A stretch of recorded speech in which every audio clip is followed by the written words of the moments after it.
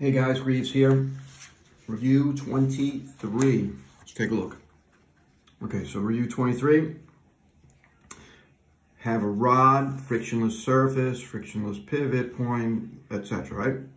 Gonna get that rest. I'm gonna get some disc, right, coming this way, and it's gonna hit this rod, okay, and stick. Okay, so we're gonna hit this rod and stick. Okay. So asks a couple of questions. Right? Suppose the rod has more massive than the disc.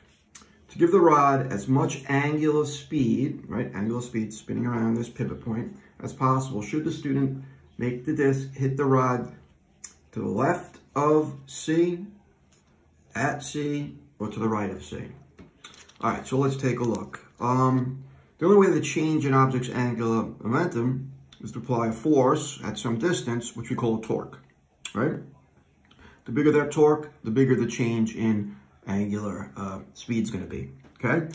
So I need to get the biggest torque on this, and a torque is a force times the distance, so, right, which is going to cause this guy to pivot around here.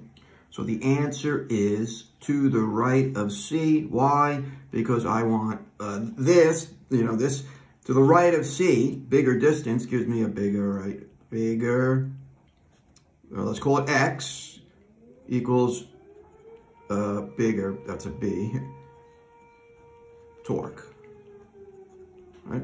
Okay, so that is A, okay? Well, actually, that's only one, that is correct, but there's another way you could look at this as well. Okay, so let's take a look.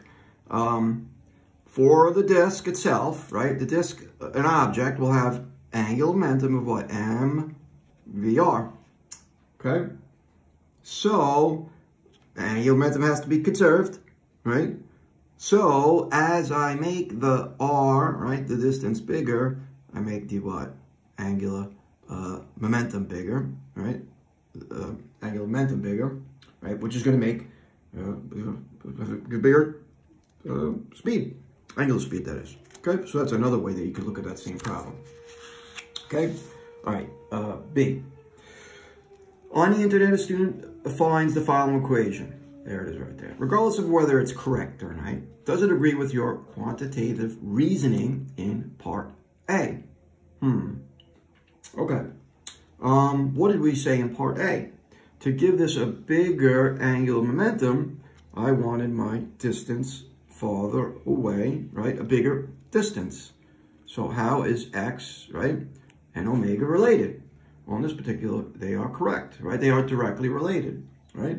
So since I have X directly related to omega, right, this equation looks good to me. Why? I would say there's my kind of reasoning, right? Say something like that in a brief, right? By the way, briefly, without deriving an equation, you could say that. You're not deriving an equation, you're just saying, right, as the distance away from the pivot point gets bigger, right, my omega would get bigger, right? So that's that guy there. C. Another student derives another equation, right? Without deriving the correct equation, can you tell that this equation is not plausible, right? Okay, so why isn't this plausible? All right, well, let's take a look at what I really means. I is my moment of inertia, right? So it's kind of like, it's equivalent to my mass in F is equal to ma, right? So, right, as this gets bigger, I wouldn't expect that to get bigger, right? Right?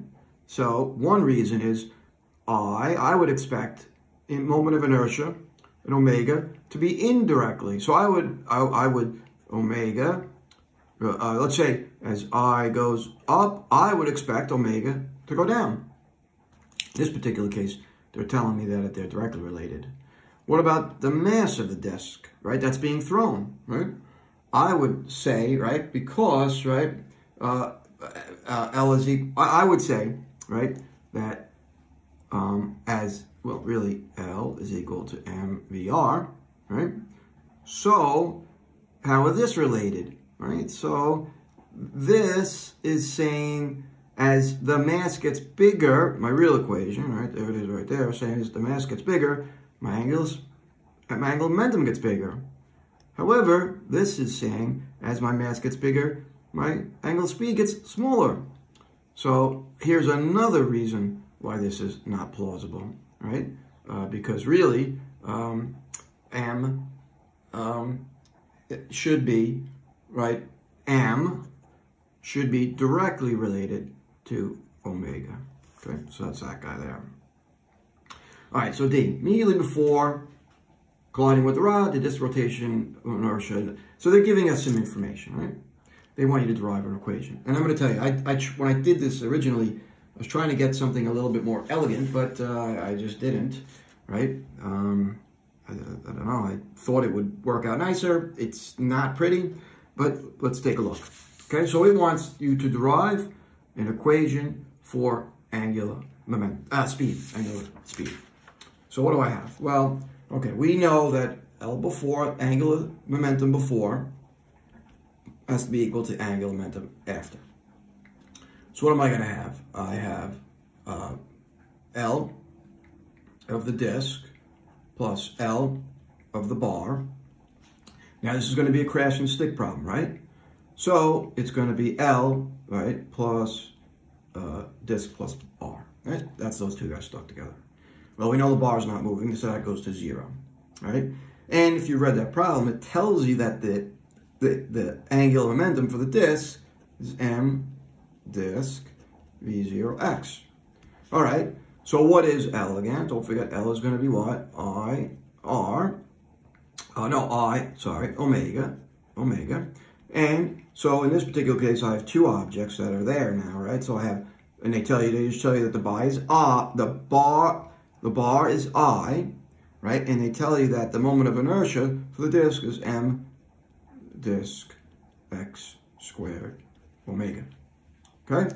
So omega is just going to be equal to m disk v0x divided by I plus m disk x squared. So there is my equation, right? Derived for omega. Like I said, I was trying to get something a little bit more elegant, but just not possible. Okay, and by the way, that, if you kind of take a look, that agrees with the equation that the student got off the internet, right? So that there, I believe, is D, right? Okay, so that's D. What about E? Okay, so E says, right, consider the collision for which your equation in part D was derived. Except now, suppose that this bounces backward, right? We bounce back, right? Is the post-collision angular speed of the rod when the disk bounces back greater than, less than, or equal to the same? Well, what does it have to be?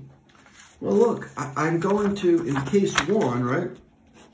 I'm going to get this disk, right? And I'm going to stick to it, right? And we're going to start to rotate, okay? In the second case, right, we're saying, you know what? This guy is coming this way, it's going this way, and then it's going to bounce back that way, okay? So remember, angular momentum must be conserved, right? So which case gives me the biggest change, right, in angular momentum for the ball? Well, obviously it's the case where this guy bounces this way, here, and here, right? So the ball, the disc, I should say, in the case where it bounces back, undergoes the biggest change in angular momentum. So for conservation laws, this guy here, right, has to swing counterclockwise, I guess, with a bigger angular speed, right? So the answer is greater, and your reasoning is just what I kind of described right here. Okay? All right, so that is 23.